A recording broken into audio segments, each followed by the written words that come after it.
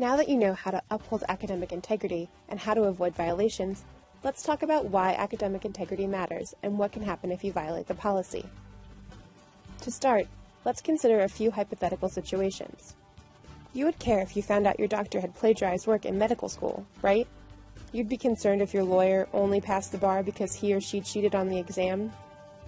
Might you be bothered if it turned out your professors didn't actually earn the credentials behind their names? We place a lot of trust and respect in those who have earned academic degrees. We would consider a violation of that trust by means of cheating or plagiarizing to be unethical. You're in the process of earning a degree now. At Duquesne, you're here to learn and gain important skill sets for the future. The knowledge and skills you acquire here will be what you rely on to get a job. If you cheat and plagiarize in pursuit of your degree, you aren't really earning it. Cheating and plagiarism are significant ethical issues you will face as students.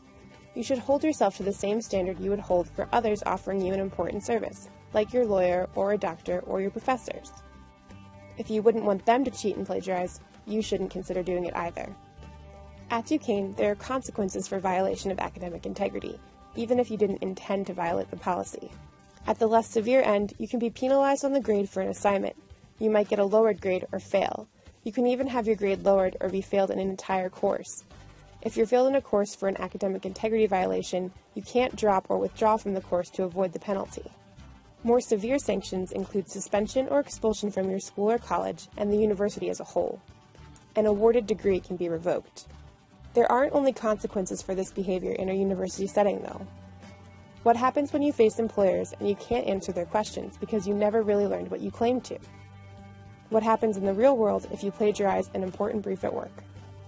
92 Air Force officers lost their security clearances after they were found to have regularly cheated on proficiency exams for those who are in charge of nuclear missiles.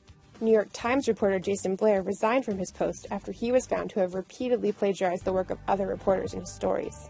High-profile cases like these appear in the headlines each year, and low-profile cases have certainly led to the firing, resignation, or demotion of employees across the world. In closing, consider the ethical side of academic integrity, beyond the consequences. As a student, you have to make an ethical choice about how you will conduct your work. What do you think? Take some time now to briefly write about why you think it's important to uphold academic integrity. Later, you can tweet your thoughts using the hashtag on the screen.